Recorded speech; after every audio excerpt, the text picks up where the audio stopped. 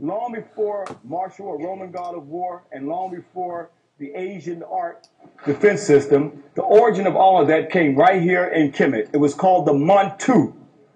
The Mantu art form was an African defense system, long before a Roman god of war called martial art. Here you see another art form, even using the sticks and the art form. The one we look at is some kind of a karate chop. And then you see a flip that's taking place right here. So here you see, right, what they call judo.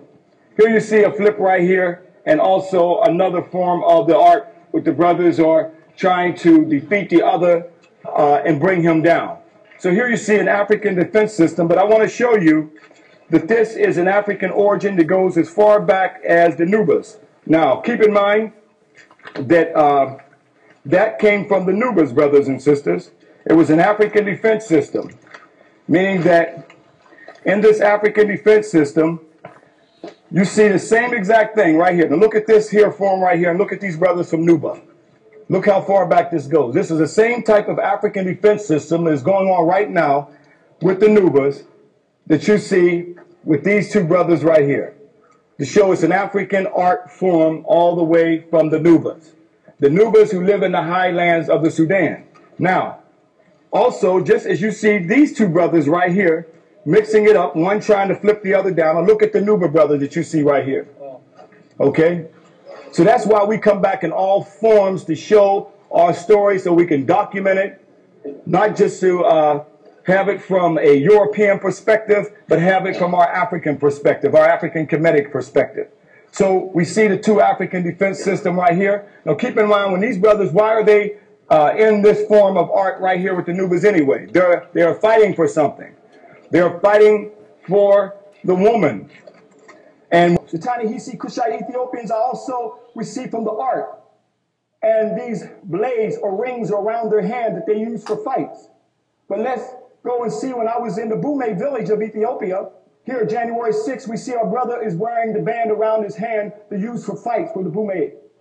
But his culture, you see him here, it goes all the way back to the Kushite nation.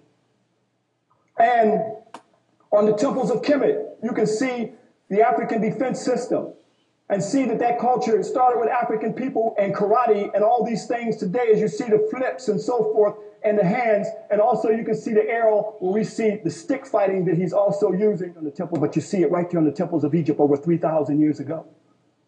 These are books in stone that our ancestors left us. And you see them with the stick figures for the fighting right here. Also, we see go among the Nuba, who their wrestling styles and compare their wrestling styles are identical to those that are right there in Kemet. So we can see it on the temples of Kemet, and we can see the wrestling styles are identical to what you see in ancient Kemet. As when we went into the village, in the Bume village in southern Ethiopia, the Karo as well. And we can see our brother right here, Kisa, who came with us. He's one of the brothers I selected to come into this region of Ethiopia. You see him with our brother right here with the ring around his hand, defense system. And Brother Kisa went to fight with him. I said, brother, you can't mess with that, brother. He got a blade on his hand. He went through a quick move and blood started running all down his arm. Okay, so it was a quick move, but the brother was just defending himself because Kisa was trying to do something fast on him. But the brother was ready for him. But you can see where his culture is still passed down from the ancient Kushites. As we see the Ta-Nehisi Kushite soldiers from the land of the bow of Taseti. And we see them here because it is here that they excavated Mentuhotep's temple and got these soldiers. But notice that they're holding the sticks for battle right here. So when we go back to Musi land, and we can see the same culture among the Musi, the Donga sticks that they use for fights. That are used, but you see them in the Cairo Museum among the Ta-Nehisi.